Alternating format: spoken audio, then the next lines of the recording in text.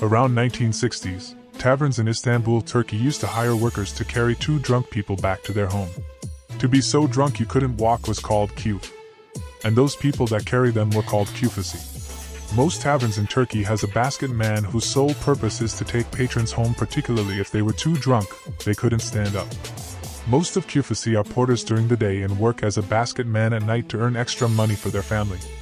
In Turkey there is a saying, küflük almak, which means needing to be carried home in a basket because of being too drunk.